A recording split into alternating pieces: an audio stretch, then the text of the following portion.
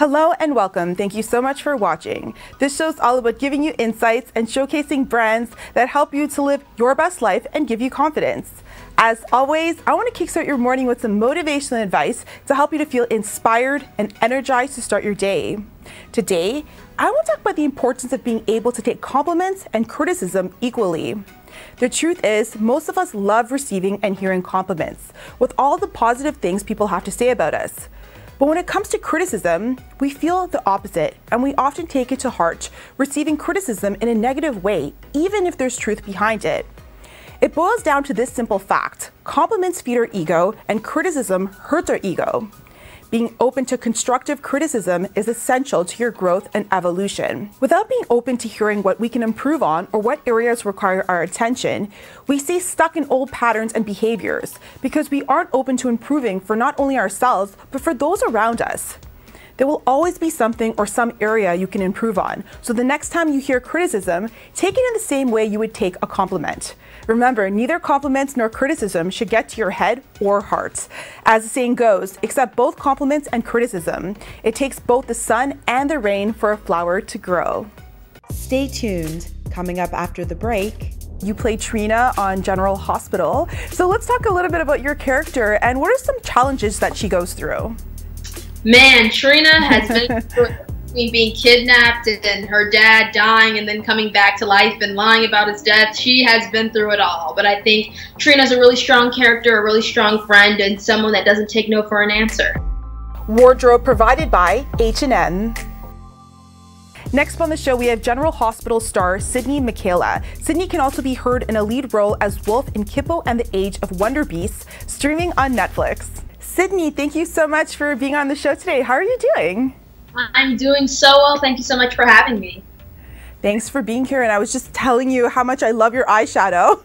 It looks amazing. Yes, I'm just saying. I just kept using the brush until it just filled up. So let's just dive into it and talk about, when did you develop a love for acting and realize this is something I want to pursue as a career? Well, I started acting when I was 5. My first show was Yo Gabba Gabba, which was huge for me. I loved that show growing up. But when I was 10, I got to play young Gabby in the Gabby Douglas story, and getting to work with Gabby Douglas herself and Miss Regina King really just pushed me and taught me, like, this is really what I want to do for the rest of my life. Mm-hmm. And what were your first steps to, take your career to the next level? What were the steps that you took?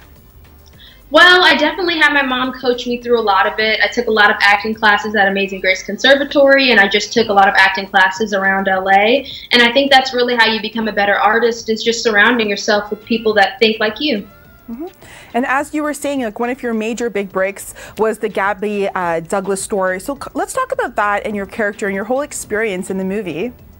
Well, it's very cool because we shot it in Winnipeg, Canada. And this nice. Very nice. Cool. But it was just an amazing experience. I thought it was so cool to fly out of the United States, to be able to stay somewhere for 6 weeks. It was just a life-changing experience for sure. Mm-hmm. And now you play Trina on General Hospital. So let's talk a little bit about your character and what are some challenges that she goes through? Man, Trina has been between being kidnapped and her dad dying and then coming back to life and lying about his death. She has been through it all. But I think Trina's a really strong character, a really strong friend, and someone that doesn't take no for an answer. Mm-hmm. And I always wanted to star in soap opera. Like, is there a difference between a soap opera and just like a movie? Is there a difference? Do you feel like you have to be more dramatic for a soap opera? People think that it will be that way, but I really don't think it is, especially because, we're in 2021 now, so people think it's like this big, dramatic overacting, but people really don't want to watch that these days. They just really want to watch, real people have real problems, and I think that General Hospital does a great job of capturing that. Mm-hmm. And you've also dove into the voiceover world with Kippo and the Age of Wonder Beasts on Netflix. So talk to us a little bit about that role and your experience. It is so extremely fun to do, and it's a complete 180 of what I do on General Hospital, so it's so fun. Wolf is a 10-year-old, basically superhuman that protects her pack, and she's just really fun to play. She's got so many levels, so being able to play her vulnerability and just her toughness, I think it was a role model that a lot of people wanted to see and needed, and I was just lucky to play her. Mm-hmm. And what do you prefer? Do you prefer acting in movies or voiceovers? Like, which one do you prefer better? I like doing all of it, honestly. You know, I think it really just makes a good actor when you don't get stuck in one thing, like, oh, I'm just going to do this or that. Like, I really love doing it all and just challenging myself. And do you have a method to kind of prepare yourself mentally to do movies or shows? Because it's difficult. So how do you prepare for your roles? That's a good question. I think for a lot of them, people forget that you really have to physicalize the character, that if you feel and look like the character, you are. So I remember for Trina's audition, I wore these kind of like roughed up boots that I had because she was from New York. So I remember that was really important to me to keep me grounded in the character. But I also remember for Wolf, I would also wear kind of like baggy clothing and things like that because she's not a fashionista at all. She's very, very survivalist mode. So I think physicalizing characters and just seeing how would I dress or how would I stand as this character really changes how you act. Yeah, I think that's very true. And you know, you've had obviously a ton of milestones in your career, but what's been your most memorable for you? That's a good one. I've got some pretty cool stuff coming up, so I would say that's pretty memorable. But I definitely think the Gabby Douglas story was super memorable, as well as working on Fuller House on Netflix. Getting to work with a live studio audience is just something that is so incredible and rare, especially because of COVID now. So just being able to do that, like be part of one of the last shows with a live studio audience was just incredible and something I will never forget.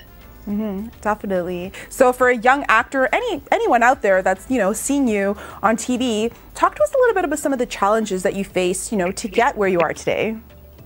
Yeah, there was definitely a period where I really wasn't booking jobs at all, like especially in that middle school period. I really just wasn't booking, but what I did to get through that phase was just, like I said, surrounding myself with like-minded artists. You know what I mean? When you really get into it and realize why you're doing it is because you love it, it doesn't matter that you're not necessarily getting the jobs you want or doing what you necessarily want to do always, because you're around like-minded artists and you're in it for what you want. And you're in it for the passion and the love of it.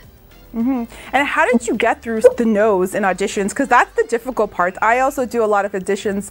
I do some commercial work as well. So how do you get through the no's? Because everyone has their ways, but how do you kind of cope through rejection and push forward? I mean, I kind of just believe if it's not for me, it's not for me. You know, a lot of opportunities that I'm especially seeing now are really because of things that I've done in the past. And I kind of am grateful. Like when I was younger, I always thought that I wanted to be this huge Disney Channel star, like, oh, you know, do the wand of Disney and everything. But as I got older, now that I'm 18, I'm like, I don't think I could have handled that much fame that young. So, you know, it was difficult for me because I feel like I really was part of, like, you know, the finalists for a lot of those Disney shows. But as I grew older, I realized, like, yeah, that wasn't for me yet. So I think you really just have to trust the process because I wasn't ready for that amount of fame at 9, 10 years old. That's so true. You know, opportunities come to you when you're ready and at the right moment. Sometimes when you get an opportunity and it doesn't work out, you look back and you realize maybe it wasn't the right timing. So I love that you said that. You know, what's meant for you, you'll get it eventually. And I also saw that you've been accepted to 14 colleges, so your brains and beauty. So let's talk about that. What are the next steps for you?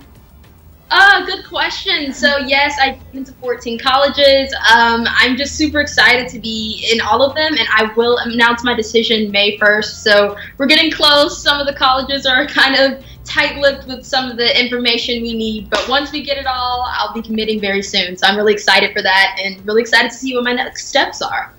Yeah, and you have a lot going on. So how do you balance it all? How do you have a work-life balance when you have so much on your plate? That is an amazing question. I think the best thing you can do is really sacrifice and sometimes step outside of your comfort zone. Pre-COVID, I actually took a break from public high school and I went into more of an independent schooling, and everyone told me, like, oh, don't do that. It's going to be bad. It's going to be bad for your social life. But taking that break actually gave me a really big chance to focus on my writing skills and, you know, really work on my essay writing, which was extremely helpful when applying to university. So I really think that it's important that, if possible, you need to step outside of your comfort zone, just everyone, if you can, and, you know, you really will grow. I think that's great advice. Last week we had legendary boxer Lennox Lewis, and that's the same thing that he said is, you know, stepping out of your comfort zone and that box that we put on ourselves. Sometimes we need to step out and, you know, look at the bigger picture. I want to talk about all the exciting projects you have coming up.